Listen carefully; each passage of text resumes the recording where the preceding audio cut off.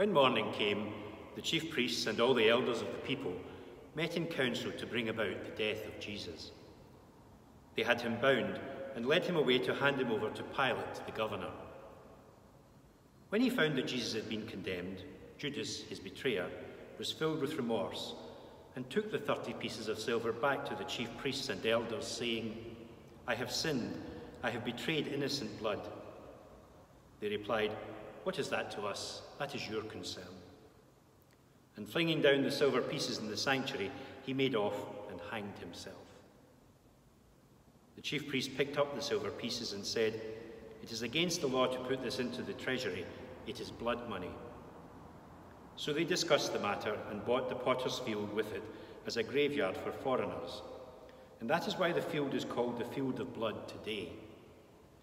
The words of the prophet Jeremiah were then fulfilled, and they took the 30 silver pieces, the sum at which the precious one was priced by the children of Israel, and they gave them for the potter's field, just as the Lord directed me. Jesus then was brought before the governor, and the governor put to him this question, "Are you the king of the Jews?" Jesus replied, "It is you who say it." But when he was accused by the chief priests and the elders, he refused to answer at all.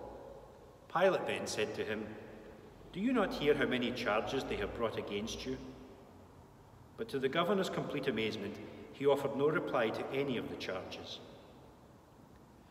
At festival time, it was the governor's practice to release a prisoner for the people, anyone they chose.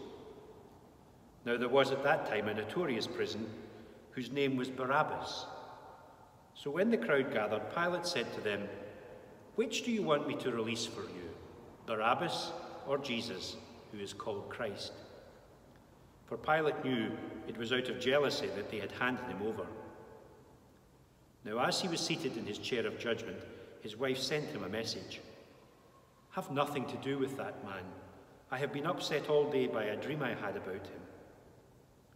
The chief priests and the elders, however, had persuaded the crowd to demand the release of Barabbas and the execution of Jesus. So when the governor spoke and asked them, "Which of the two do you want me to release for you?" they said, "Barabbas." Pilate said to them, "But in that case, what am I to do with Jesus, who is called Christ?" They all said, "Let him be crucified." Pilate asked, "But why? What harm has he done?" But they shouted all the louder, "Let him be crucified." Then Pilate saw he was making no impression, that in fact a riot was imminent. So he took some water, washed his hands in front of the crowd and said, "I am innocent of this man's blood. It is your concern." And the people to a man shouted back, "His blood be on us and on our children." Then he released Barabbas for them. He ordered Jesus to be first scourged and then handed over to be crucified.